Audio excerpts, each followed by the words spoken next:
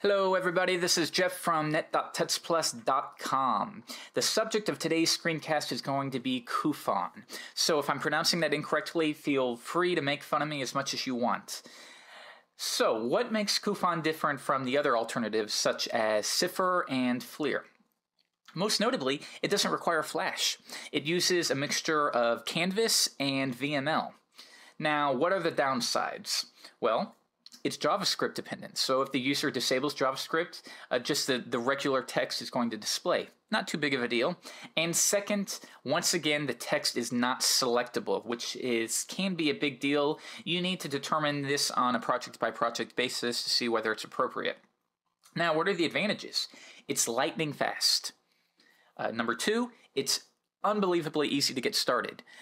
For those of you that use Cipher, it can be a major pain. I know how to use Cipher quite well, and I still have problems where it just doesn't work. It's very, very confusing, even to those who know how to use it. So with Cufon, you'll be up and running in 3 minutes. It just works. Okay, so let's go and take a look at what we're going to do.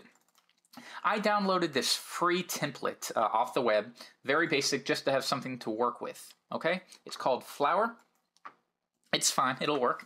So let's go ahead and download Cufon. So I'm going to Google Cufon, and we're going to come right here. And we'll see Cufon aims to become a worthy alternative to Cipher, which despite its merits still remains painfully tricky to set up and use. You got that right. So the first step, let's go to usage and see how they teach you. Now, we're not going to go through this manually. You're welcome to take a look at it on your own.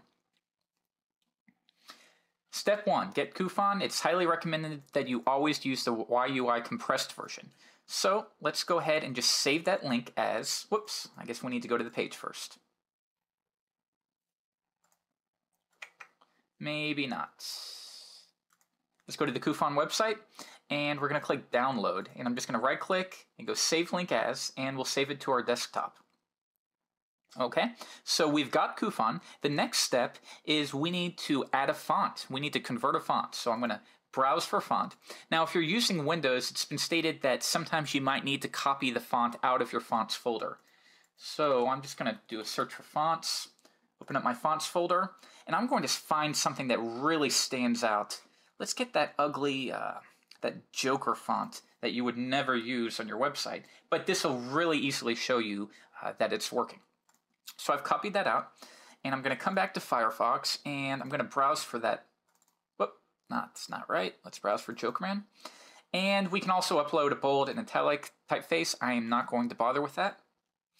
And we need to make sure that the EULA allows this web embedding. You want to make sure you're not using pay fonts. It's not allowed. So make sure it's allowed. Feel free to look over the terms and conditions.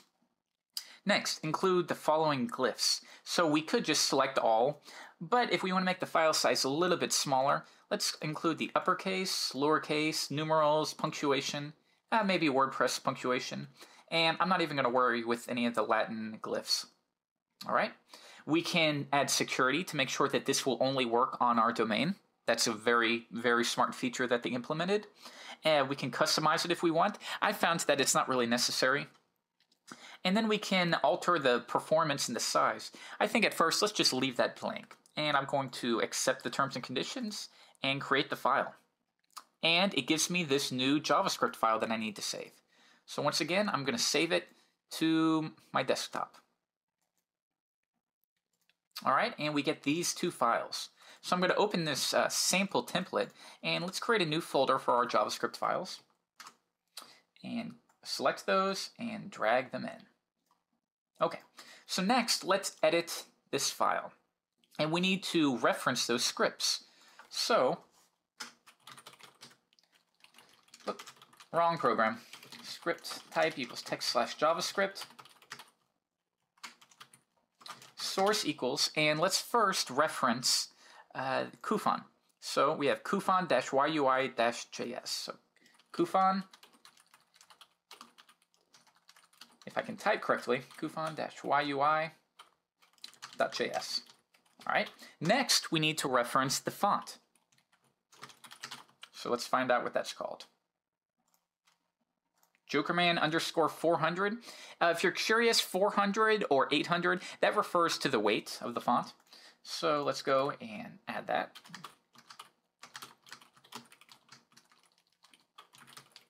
Okay.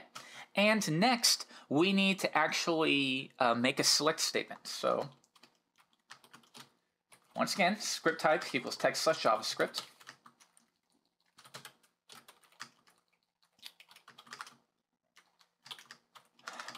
Still too early, my hands can't type yet. What I want to do is replace this heading1 tag right here, okay? So all we do is Cufon.replace, and we pass in the tag name, h1. Save it. Let's come back to Firefox and reload the page. Now we get one error. Let's come to the bottom, and it's saying Cufon is not defined. So let's come back and figure out how come that is. And quite simply, it is because I need to make sure that I reference that they are, in fact, in the JavaScript folder. I'm sure many of you guys noticed that. Save it, come back, close out Firebug, refresh it, and it's working. Can you believe it? 2 or 3 minutes. It required practically nothing. It relies on your CSS code to determine the line height and the font size. It just works. You don't have to drive yourself crazy getting it to work. Now, let's try something different. Let's replace our heading2 tags, and let's see what happens. Okay, so it changes this one here, all h2 tags. Now, what if I only want to change this one up top? And by the way, I know this font looks crazy, so I'm not actually suggesting that this looks better, but it allows you to really see the difference rather than a font that is a little hard to see on the screencast. So what if I only want to change the heading2 right up here and not here? Let's come back. Now, you might think, oh, let's just use a selector engine. So we could, in our header, maybe add an ID, or not even so. Let's just do header, like you would with jQuery, header h2. But if we come back, refresh the page, it doesn't work. Now, to keep the file size as small as possible, the creators of Cufon decided not to implement a selector engine, especially when frameworks are becoming so popular. It can piggyback off the engines of those frameworks. So all we need to make sure to use something like this is that we import our framework before we import Cufon. So if I wanted to import jQuery, for instance, I don't know if I have a, no, I don't. You know what I'm going to have to do is, let's search for jQuery CDN. I'm not using the program I usually do to use my text expander. Let's grab this. All right, and let's just select that. Sorry, I should have had that handy. And come back, and I'm going to paste it in. And if you guys ever get this, a lot of people email me with things like this, and they say it doesn't work. It's because when you copy and paste, you need to make sure that you replace the double quotes with just regular ones. Otherwise, it's not going to work. So if you're newer, that might give you a couple hiccups. And save it. So we've made sure that we imported it before Cufon.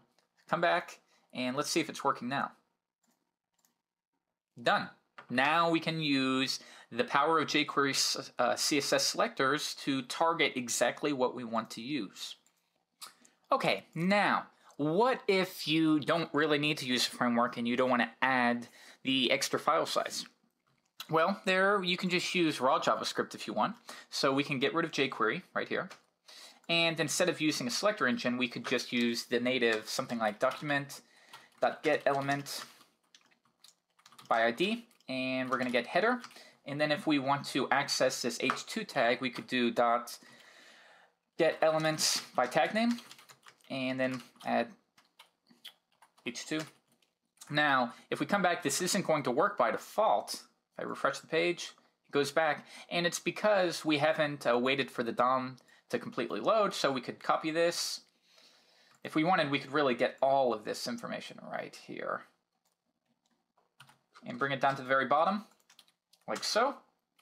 And now when we call Cufon.replace, everything's going to be available to us. So if I refresh the page, now it's available. And you can see that it's accessed the h2 tag within the header, but not anywhere else. So believe it or not, that's all that I wanted to cover. If you want to select something else, it's as simple as going to changing H2 to H1. It's so simple. I highly recommend that you take a look. I'd love to hear your thoughts of the pros and cons of it. If you're interested, I'm going to include a link within this website to their home website. You simply download it, you generate your font that you want to use. By the way, you can use multiple fonts. You simply just convert another one to JavaScript and then you import it per usual. You can look over the documentation. And as I said, more than anything, it just works. It's not 100% perfect due to the cons that I went over, but it works well enough. And until we can start using the CSS3 font family property, I think, in my personal opinion, this is the best choice when compared to Flair, which is dependent upon PHP, or Cipher, which uses Flash, or there's another one called typeface.js, I believe. But from what I found, the file sizes are a bit larger on that one, but that works quite well too. So take a look, let me know your thoughts. This is actually probably the shortest one I've ever done, and that's just a testament, 11 minutes. It's just a testament to how great it works. It just works. Thanks so much. Bye-bye.